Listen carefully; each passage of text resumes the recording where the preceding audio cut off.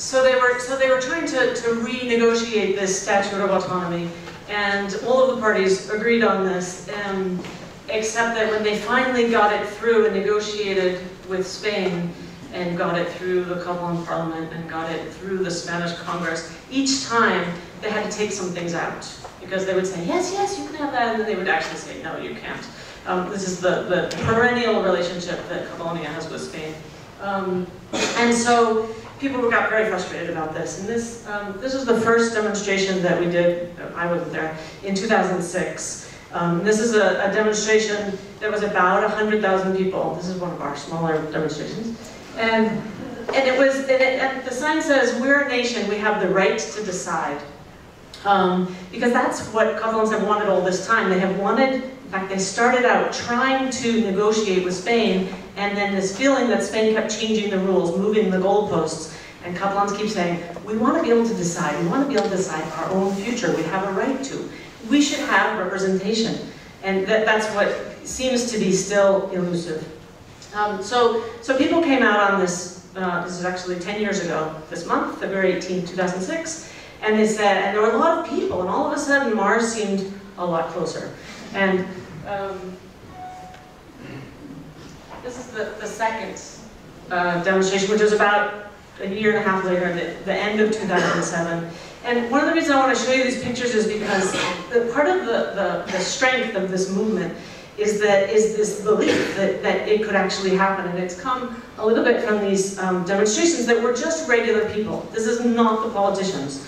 And I was listening a lot to what both John and Shona said about these are people that got together just like this. And I have hundreds of pictures of people in meeting rooms, a lot of times with a lot fewer people. This is a great crowd. And trying to figure out what each person could do, the artists, the writers, the filmmakers, the translators, the economists, the lawyers, all of the different people wanting to give their part in this struggle. And so they started with these demonstrations, and then there was a guy who, they were really frustrated with the fact that the parties wouldn't cooperate, the Catalan parties, not the Spanish ones. All of them said, yes, we need more powers, we need a better fiscal arrangement, etc., but they didn't talk to each other, so they created a blog. And here I go back to what Shona said about social media, absolutely essential, because they're not going to tell our story, we have to tell our story. And they created this blog that was a cross-party blog, and it was from, I think, 7 different parties, and each day somebody from a different party would write. And this one guy said, his name is Manel, he said, you know, why don't we have a Martin Luther King figure in Catalonia? What can we do? And another guy said, yeah, why don't we march on Madrid? And somebody else said, yeah, let's march on Brussels. And in a week, they had 1,000 people on the Facebook page saying, I'll go to Brussels. Brussels is 1,300 kilometers from Barcelona. And that was in September-ish, 2008. They planned the march for March 2009, and they actually got 10,000 people to go to Brussels. And they chartered airplanes, they chartered buses, people went in their own cars. Totally crazy, and you think, wow, you just have this idea, not the parties, the people getting together saying, we could try this. So at that march in Brussels, there are these 2 guys that are walking down the street. Okay, so now what do we do? And they said, well, why don't we try a popular initiative? That's one of those things where you, in Catalonia, you sign a petition and then they bring it to the parliament. And they said, we should have a popular initiative, we'll bring it to the parliament, we'll make them have a referendum. And so they tried that actually in June 2009, and the parliament, including the pro-independence party, said, it's not timed yet, sorry. So they voted against it. And so there was this one guy, one of the guys who was walking down the street in Brussels. He was from a small town, 8,000 people. It's called Arenys de Munt. It's the town that you can kind of see in these pictures. And he was part of a movement in Arenys, kind of a lefty movement. And he went to the mayor, one of the council people, and he said, you know, we should have a referendum. And they got it through the city council in this tiny little town, that they were going to consult the people on September 13th, 2009, about this popular initiative, about whether or not Catalonia should be independent. And the Falange is a legal party in Spain. It's a fascist party. It's the party of Franco. Got wind of it. And they said, well, we're going to march in Arenys that very same day. And Ciudadanos, which is an anti-independence party, they said, you can't have that vote, that's illegal. You're not allowed to ask people whether they want to be independent or not. That's you know, you can't do that. So they brought it to a judge. And the judge said, yes, the Falange can march in arrays, and no, they're not allowed to have the vote. And all of a sudden it was in all the newspapers, And this is again where social media comes in. So people were talking about it. So, and the people in Arrays said, well, we're going to have a vote anyway, and we're going to do it. You don't want us to have it in the city hall, we'll have it next door. And that's what they did in a community center that was next door. And every day there were more threats from the Falange and determination from the people of this tiny little town, 8,000 people. It's just up the road from Barcelona, about a half an hour. And on September 13th, there was, I mean, every person in Catalonia who could be there, was packed. You can see on this picture here. It's a beautiful little town if you ever get there. It's worth a visit. Not on the beach, just up from the beach. And about 45%-ish, I get way beyond the numbers, came out to vote. That was more than voted in several of the last elections. It was more than voted for becoming part of the EU. And it was like 97% yes. And all of a sudden, two things happened out of Arrays. One is, people were like, wow, well, maybe three things. This really could happen, we could really do this. We really want to vote. And then all of these people who had come to Arrays to see what was going on said, I want to do this in my town. We're going to do it in every little town all over Catalonia, and lots of the big ones. And over the course of between 2009 and 2011, they had what they called consultas, which is a way of saying kind of non-official polls. Consultations would be the literal translation, but more than 500 Catalan cities and towns, including Barcelona, including Girona, including all of the big ones. And it was about 800,000 people who ended up voting because of this one guy who said, you know, we should just do this. The other thing that came out of Arrays was the Assemblea, which is the group that I'm a part of, the Catalan National Assembly. It started out because there were these four guys who were there, probably in that picture somewhere, saying, okay, now what are we going to do? How are we going to keep these people moving? And so they said, well, we should start a group. And they said, well, you know, we always fight when we get together because you're from that party and I'm from this party. So they said, we'll have an email list and it'll be anonymous. Nobody will know who anybody else is. We'll all have numbers. And that's what they did. There were about 20 of them that started, and they corresponded without knowing who everybody was, trying to organize this group to start. And they didn't, so nobody knew which party, so they actually could get stuff done.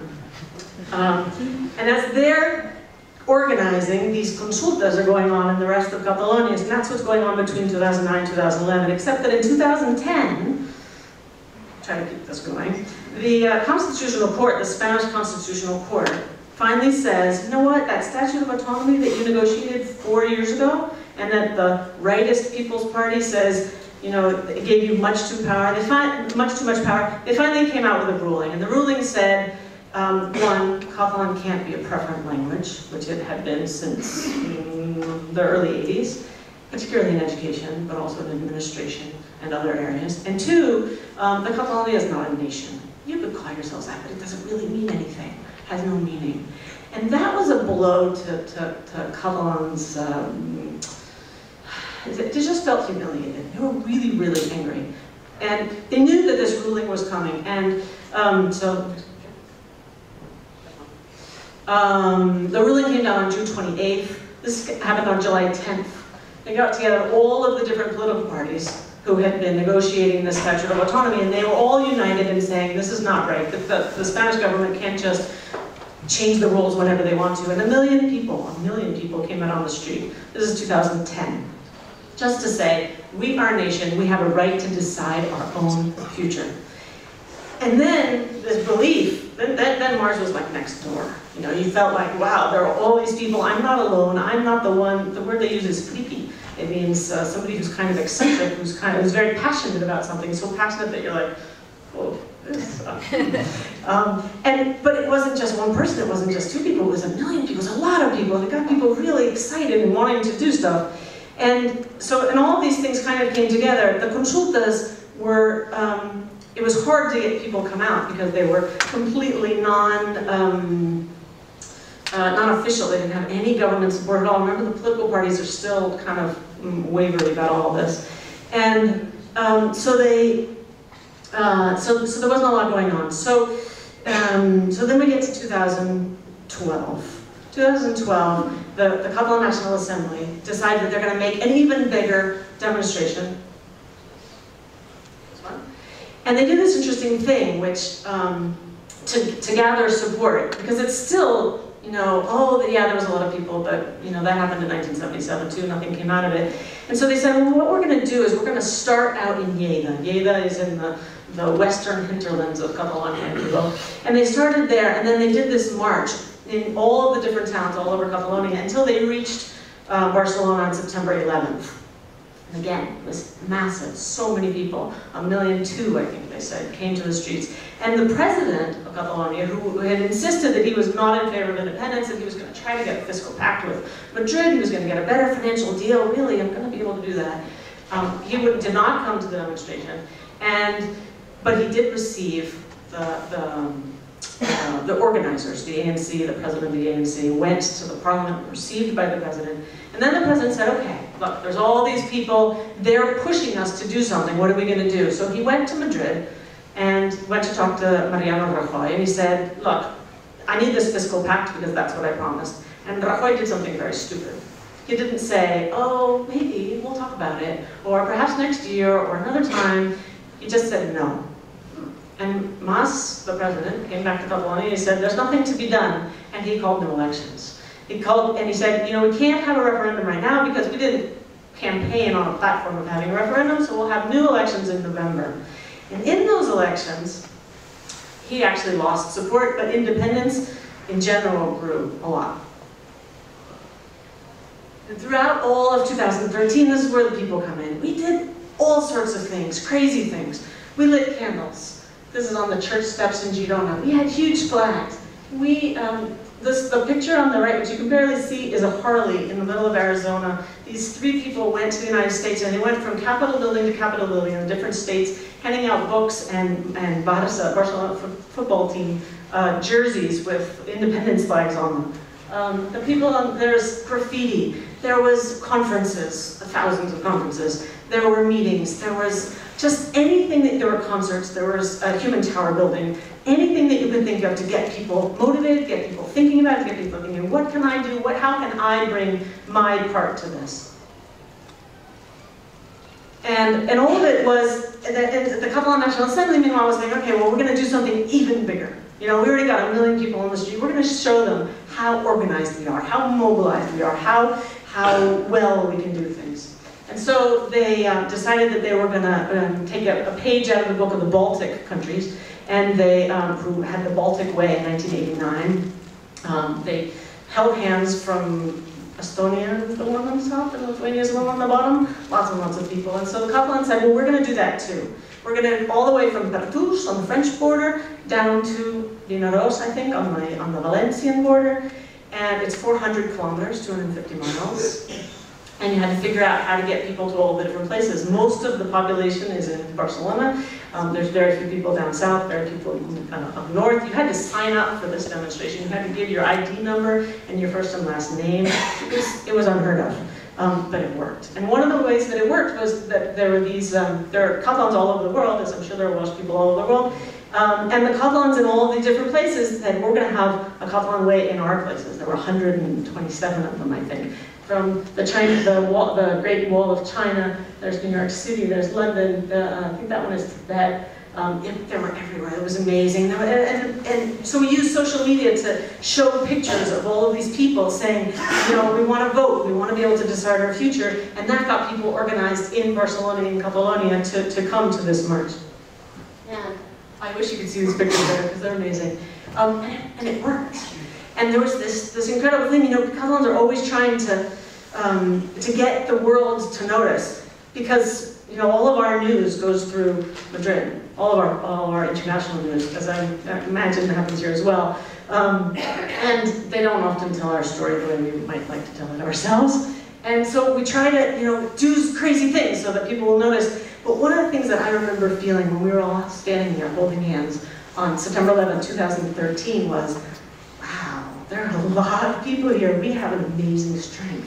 We can really do this, all of us. And we're all necessary. And there were all these volunteers telling people where to go and where to park. And it was this incredible feeling of nationhood and organizing and we can decide. And the political parties are still just kind of all over the map. They're not, you know, we're pushing them and they're saying, maybe next, not yet.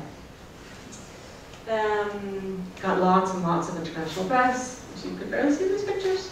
And the one thing that we did get out of the Catalan way, one specific political gain, was that the president finally said, okay, in December, he said, I promised to have a question and a date for the referendum by the end of 2013, and he did. And it was a two-part question, which was kind of a drag, which was, do you want to be a state, and do you want to be an independent state? And there's a lot of backstory about why, but basically we had a question and a date. And the date was November 9th, 2014.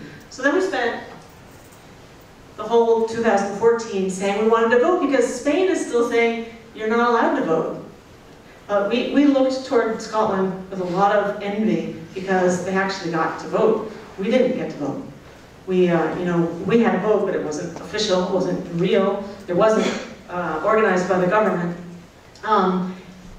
So we're fighting kind of different battles. Spain has a rather low level of democracy, to say the least. And so we had to spend the entire 2014 begging for this chance to vote. We sent our representatives from the Catalan Parliament to the Spanish Congress to ask officially for the right to have a referendum. They said no. We asked Rajoy, he said no. We created our own law in the Catalan Parliament for a non-binding referendum law about anything, not about independence.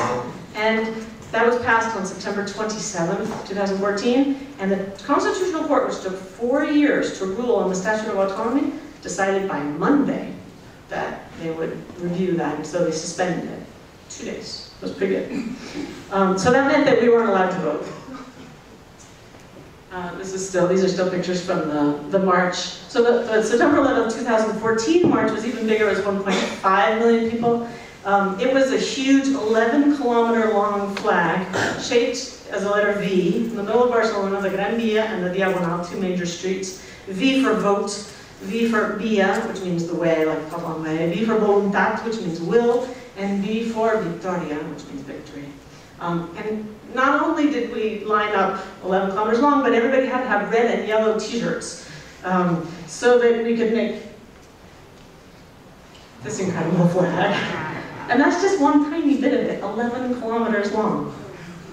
Again, we had to sign up to be in a particular spot because you didn't want everybody in the same intersection. We wanted to fill out the whole thing, which we did. There are these murals. I don't remember who that one is, I can't see it from here. But I had murals of world leaders saying Catalonia wants to vote, because remember we hadn't voted yet, this is still September. But we have this vote coming up.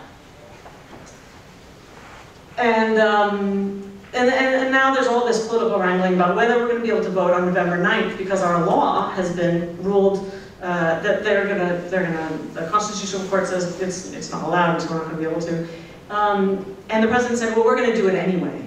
And the Spanish said, no, you can't do that. In fact, they've taken it to court and said, you weren't allowed to have that vote.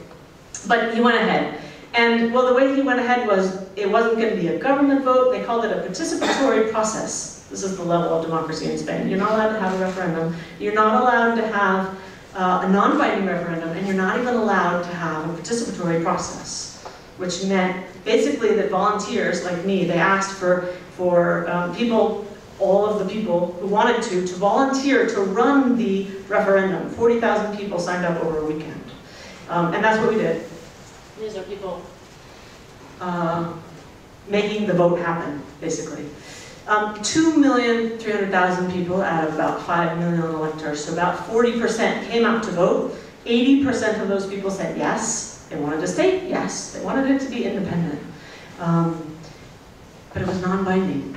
It was participatory, it wasn't even a non-binding referendum, it was a participatory process, and the court has now ruled that it was unconstitutional and has pressed charges against the president and all sorts of other people.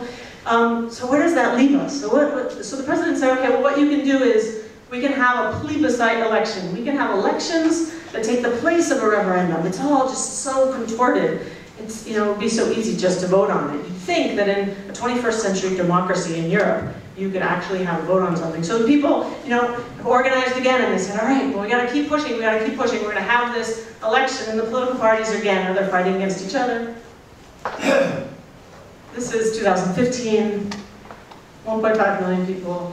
on the Meridiana. This one, notice there are not a lot of flags in this one, because they call us nationalists when we have flags. So this one is all